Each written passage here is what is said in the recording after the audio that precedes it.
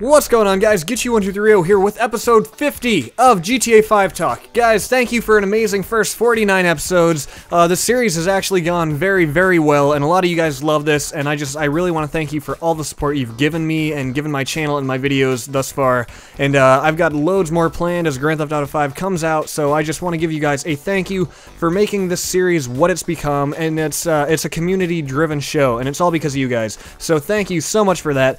But without any further ado, today's topic was submitted by Ryback, and he said, "Can you talk about Area 69, please?" And that was a top-rated comment with 53 thumbs up, and that's also been submitted to me for a very, very long time, and really, I don't know why I waited so long to cover it. So, that is going to be the topic for today's 50th episode. But, real quick, before we get into that, I want to tell you about my buddy's channel, Rockstar's Player. He uploads all the latest news, and with the release of Grand Theft Auto 5, he's going to be uploading a lot of HD gameplay. And he's also working on a new series, which is basically a GTA 5 character profile series, where he describes the interesting individuals of GTA 5 and tells you all about them. And then with the release of GTA 5, he's also going to be covering vehicle guides, weapon locations, his highly anticipated Let's Play series, and more. So guys, I highly suggest you guys subscribe to his channel. Please check it out with the annotation on the screen or in the description below. But now, without any further ado, let's get into the Area 69 discussion.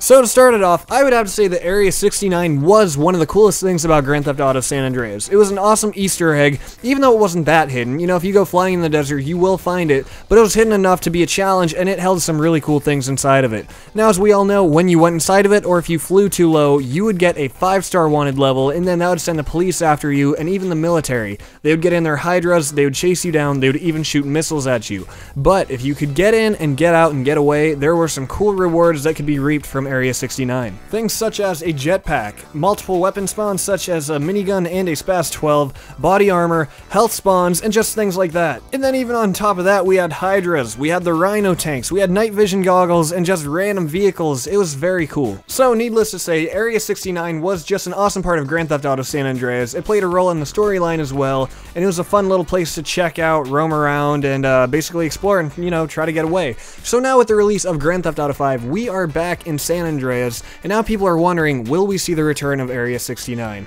Well, there are a few points that I want to mention in trying to decide whether it will or will not be in. The first thing, and maybe the most important thing, is the fact that Area 69 was located in the Las Venturas area. Now, the reason that this is a problem is that there is no real evidence of Las Venturas being in the game. You know, we had it in Grand Theft Auto San Andreas, but all we really know about at this point is Los Santos and the surrounding Blaine County countryside. So, assuming that Area 69 is in GTA 5, there are two possibilities. One, Rockstar has put Las Venturas in the game and is keeping it entirely secret for almost. However, I think that is kind of unlikely. You know, that we haven't heard about it yet. I think that what we see, or what we know about rather, so far is what we're gonna get. Blaine County and Los Santos.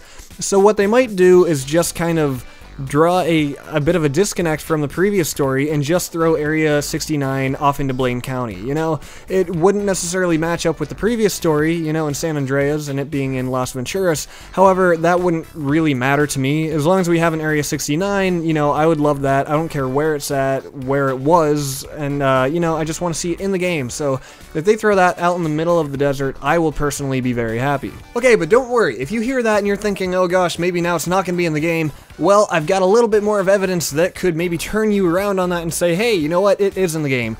Recently, the achievements for GTA 5 were leaked on the internet, and I made a video about it quite a few weeks ago, but one of the achievements, this may or may not be a spoiler, so if you're not into spoilers, maybe you want to click off the video, but I'm gonna say it, there's an achievement called From Beyond the Stars. Now, the icon for this achievement is a UFO, and the description is collect and return all spaceship parts. So guys, that is definitely really, really weird, and definitely points to the fact that Area 69 could indeed be in the game, because, you know, in Grand Theft Auto San Andreas, there was a large alien connection to the whole Area 69 thing. There were UFOs around the area, like the one restaurant thing, or the shop, or whatever it was, and, you know, there's just a large alien influence on the entire thing, so we at least have proof that there are some sort of aliens or UFOs in GTA 5, but the question is now, how is that going to play into it, and is it going to be in Area 69? Is there going to be Area 69? I think that that is definitely a good indicator that Area 69 is in fact in the game.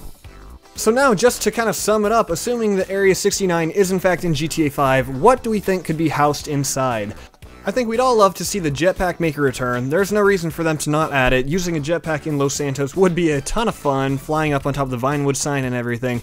But then what else? We could also have secret military vehicles, or maybe even, I don't know, like an underground UFO. That would be like the ultimate Easter egg. Some people might think that's too far, too much kind of like Saints Row or something, and they wouldn't want to see that. But personally, you know, I say throw it in, it would make it fun.